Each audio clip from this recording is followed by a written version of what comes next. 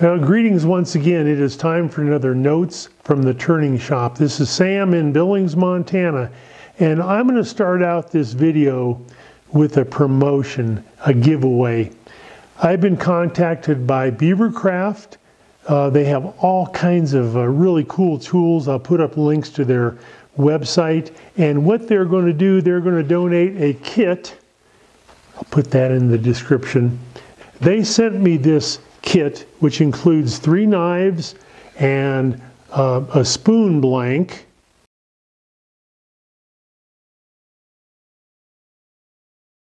Okay, and also a little strop, and I'll show you pictures of all that stuff. And what I'm going to do, I'm going to let this video sit for about 10 days.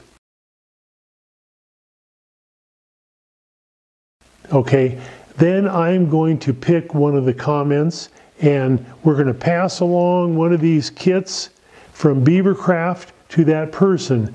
Now, there's a little app you can get which you can apply to the comments on a particular video, and it'll pick randomly one of those comments, and we'll send that person one of these carving kits. I think it'll be really cool from Beavercraft, so stay tuned for that. And if you're interested,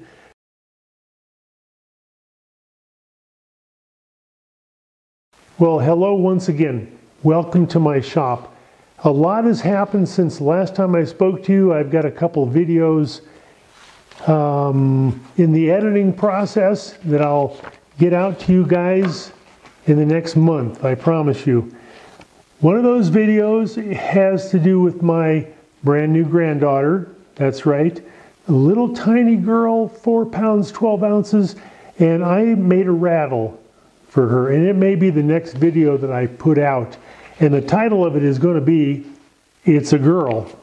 All right, and then I'm going to do another video. I have a tradition when I visit my 15-year-old granddaughter. I always go to a particular store, and a woodworking store that has lots of really, really nice wood. And I pick something out, I make a video, and I make it for her. And I'm going to make 2 of them, one for little sister and one for big sister. That's another project I've got in the works. Now, I'm going to mention something just briefly. Yesterday, I watched Glenn Lucas turn a thin-walled bowl.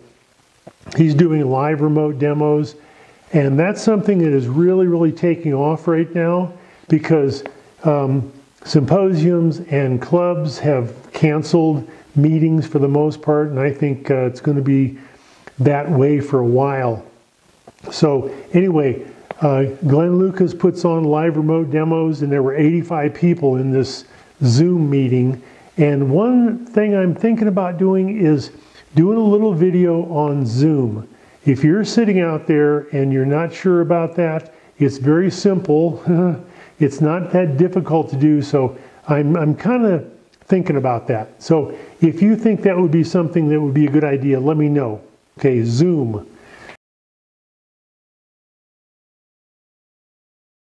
I'm going to talk about 2 or 3 videos that I've done just recently. One of them is on a double insert, and here is the particular piece right here. And if I can find some pictures, I'll put them up more properly so you can see them. It's a little box with a kind of a tight fit, and I've got a holly insert in there, and I think that came out pretty good. Now, just FYI, I sell a lot of stuff on Etsy, so you can find me under Wyoming Woodturner. Sorry, Montana. Wyoming Woodturner on Etsy. Free shipping, and this will be something that will be on there, along with a lot of other projects. I've kind of gotten to the point where I don't mass produce stuff like I used to, and I make a video, I make something, and I put it on Etsy. Points of interest perhaps on that double insert video. I got a holly insert, and I've got a note here that I put in there, work with clean hands, or else the holly gets really, really smudged up. This is from Brent Bowcroft, And in this video, I used a couple different tools, and he was asking about the tool handles. He said, what tool handle are you using for the small gouges? Okay, I'm using a Dewey tool handle, and I'm also using a Stewart Batty tool handle. I'll show you some pictures if I remember to put them up. Now he goes on to make a comment about the Grenadillo that I used for this double insert box, and he was mentioning that if you look at the end grain, which he's right, it has some pores, and he was just simply making a comment about filling those pores when you go through the finishing process. Denver Lewis, very beautiful box, thank you very much. How do you come up with your designs? I don't seem to have that talent. Well, I'll tell you what, for me, I'm not artistic. I really am not. I make some nice artistic stuff, but it's from a lot of experience and I think skill that I gained over the years and a lot of practice. And sometimes I make stuff that doesn't look very good and it's like it's sitting around in the dust. I like this little box. I think it came out pretty good. Where did the design come from? I don't know. I just turn something until it looks good and I stop. Okay, this is from Danny Boy. I am a beginner wood turner. I live in Canada. I know you have some one-way tools and that you speak highly of them. I was wondering what you would recommend if I had to get one bowl gouge and one spindle gouge. Let me go find a tool. Now, I was recently talking to somebody in Canada about a robust lathe. And there was a problem with shipping and the exchange rate. And anyway, if you're in Canada, you can get stuff from One Way Tools, and this is one of my favorite tools. It's a double-ended gouge, meaning there's a cutting edge on both ends, and you put that in the composite tool handle, and this gets dull, and you flip it around, and you use the other end. I like this. They're a little bit pricey. You can probably find less expensive gouges, maybe from One Way, but I like this. This is a very nice tool. And you can also get a spindle gouge that has a double end like that, cutting edge on both ends. All right, I won't talk any more about tools. There's a lot of American tool makers, and you don't have to buy European tools or English tools. There's enough tool makers in America. You know, Doug Thompson and Dewey Tools and Trent Bosch and on and on and on. Robust Tools make some really fine gouges, and I've purchased a few of those as well. So in Canada, you may have a problem getting them or paying a little bit more for them because of the shipping. Anyway, okay. Thank you, Danny Boy. I won't sing, oh, Danny Boy. Oh, and you know what? He goes on to say on the next page, here's my notes. There are notes. He goes on to say, can you recommend a good scraper and parting tool? Here's a problem with that. I probably have at least 5 or 6 or 7 different profile configurations on scrapers, and I probably have at least 4 different types of parting tools. Beading and parting tools, very narrow parting tools. Some of them that I've made, I have one hanging up. All right, now here's one of my favorite parting tools. This is a reciprocating saw blade, and it's just in a funky little handle there. Very, very thin, a couple millimeters, less than 1/8 of an inch. And that's a good way to go. But I'm not giving you a very good answer for scrapers and parting tools because there are so many different ones I think you need in a shop, like a square end scraper or a round scraper. Anyway, and also negative rake scrapers. Let me move on. I notice, oh, this is from Wolf. Okay, this is from Wolf. Hi Sam, I notice you don't use carbide tip tools, either round or square. I find the square cutter can clean up both forward and backwards or sideways. Okay. Yeah, you know, it all has to do with the way you learned wood turning. Okay, I started 30 years ago and I made a lot of tools, and eventually I found gouges, spindle gouges and bowl gouges, and I consider myself a cutter. Okay, I don't start out with scraping tools. I do use scraping tools a lot. I've got a lot of scraping tools. All my hollowing tools are scraping tools, and they are also carbide tipped, or they're steel, little round steel cutters. I just don't know. I can't speak for those kinds of tools, the EC carbide cutting tools. I just have no experience with that. When I turn a bowl, I use a gouge. Enough said. Is thread chasing difficult to learn? Mostly about fails on expensive wood blanks. That's a good point. This is also from Wolf. Thread chasing is a little bit difficult to learn.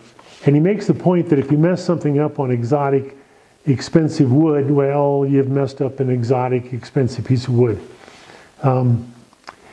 It's hard to do thread chasing or practice thread chasing on cheap, soft wood, not cheap. Anyway, what's the difference between a bedan and a square end scraper? A bedan is really a negative rake scraper because it's got a bevel on the top and the bottom. A square end scraper is a traditional scraper with a square top. Let me see if I can find one over here. Here is a bedan. Let me see if I can, I'll use my good hand. Okay, I would consider this a negative rake tool. It's certainly a cutting tool if you use it in that orientation, but you can also scrape with it. All right. Now, a square end scraper is just what it sounds like, but it doesn't have two bevels. It's only got one bevel.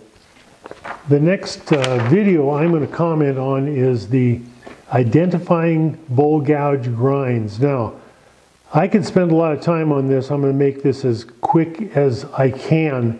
Had a lot of good comments and some criticism for the way I presented bowl gouge grinds.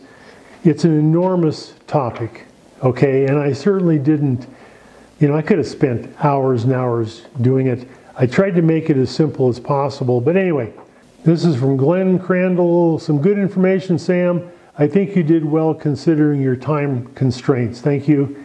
It is difficult subject due to the various terminologies in use. And I found, as I mentioned in the video, I found that a lot of the information out there is a little confusing. Okay, I'm gonna veer off for just a second, and I made some comments about parabolic and elliptical. Okay, and in my poor mind that isn't very well versed in math, I mentioned that elliptical and parabolic are pretty much the same. Well, they're not. And is Nolan Tyrell, I hope I'm saying that right. So Nolan Tyrell pointed out that there's a difference. Elliptical is like a circle. It's a closed geometric form. It's elliptical, but it's closed. A parabolic curve is open. It just goes out and doesn't reconnect. I hope you get what I'm saying here in my gesticulations. I'm better with words than math. Anyway, he made a good point, and my reaction was, wait a minute, they're the same thing. Well, they're not the same thing. So I did a little bit more research on the topic this morning, actually, and what made me think about this was Glenn Lucas. I've got one of Glenn's, actually I've got 2 or 3 of Glenn's DVDs. They're excellent. And he talks about in his shop, and he teaches a lot in his shop, and he will not have anything but a parabolic curved bowl gouge. Let me find the quote here from Glenn, someplace in the literature. This is from his website, perhaps. This gouge is profiled with a parabolic flute, which is the only flute profile you'll find in my shop. Okay, that's Glenn Lucas. Now, let me give you another bit of information here. This is from a Robert Sorby tool. This is the description. It's a 3/8 inch bowl gouge. This gouge has an elliptical / parabolic flute. Okay, so Robert Sorby uses both those terms to describe this particular bowl gouge. Can you see where the confusion comes in? I'm going to quit there before I get in any more trouble. Elliptical and parabolic. Now, mostly what I was trying to do in the video was to distinguish between a V-shaped, a U-shaped, and an elliptical, and I just kind of generalized too much. Okay, this is from Billy, 1946. Now, I really appreciate this video, answered a lot of questions I had.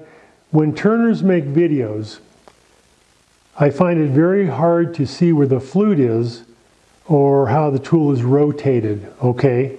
I wish sometime you would all color the flute so that we could see it easier. Now, that's exactly what Glenn Lucas does in his shop, and I have a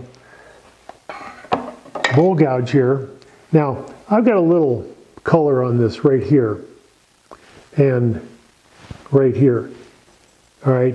And what I do is I color code my tools so somebody in my shop who is a new wood turning student can look at that, and I've got a chart on the wall. Okay, that's kind of a maroon, that's a bowl gouge. Yellow is a spindle gouge. Not quite what Billy is asking. And what Glenn does is he takes a marker and right down the center he puts a red line. So as you're turning, you don't want to have that flute open too much because you can see the red line, you get in trouble with that cutting edge. So you turn it over where you can't see the red line, and that's where you present the tools to the wood. That's an excellent comment. I think that's a good idea. I may think about doing that. All right.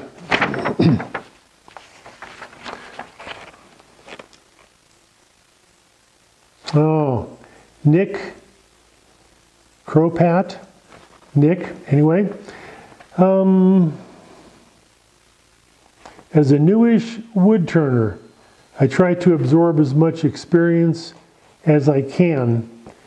With only 2 gouges currently, it's tough to experiment with changing grinds. So I don't want to waste any tool steel regrinding, so info like this is very valuable. Now, that's an issue. Okay, I've got lots of tools I've collected over 20 or 30 years. I've got lots of different grinds on my bowl gouges and my spindle gouges, and that helps a lot because I can just go to a different tool. If you only have a couple tools, and I totally agree, you don't want to just grind them every time you're looking for a different profile. Maybe an option is to go to a scraping tool. You know, when you can't reach the inside of a bowl with the bowl gouge, maybe go to a scraper. Okay, marvelous mushroom mold. Okay, that was a fun project. And if I can find it. Somebody, and I'm not sure if I've got the question right here, somebody was asking, they would like to see me chuck this up.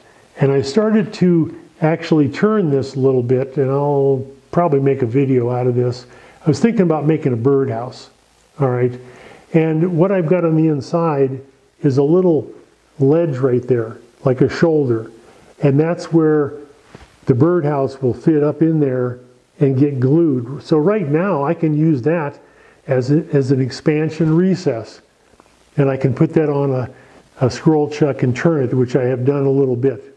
Anyway, good question. I can't remember where that came from. I got ahead of myself a little bit. That question came from Rodney Stewart. Thanks for the awesome video. I'm very interested on how you're going to attach that to the lathe. All right, well, we'll show that in a video sometime. I think I've already answered that sort of. Glenn Crandall, again. I also wonder about some form of mold release. Now, I probably got 10 remarks about that when I did that that video on this, and I had 2 funnels and I used them for molds. I did use mold release, and I put a lot of applications on there, but I think just because of the profile of the funnels wouldn't come out of there very easy. But anyway, moving right along. Dust collection tour, I gave you a little bit of a tour of my shop and where my dust collection system is and how it's working. I think it's really good. And somebody along here asked, would you change anything? Actually, I think I did pretty good. I set up 4 or 5 different shops. It's always fun, but it's a challenge, and I think my dust collection is pretty good. Could you explain when you use it, my dust collection system? Do you collect all the shavings from rough turnings in the collection system? I really don't.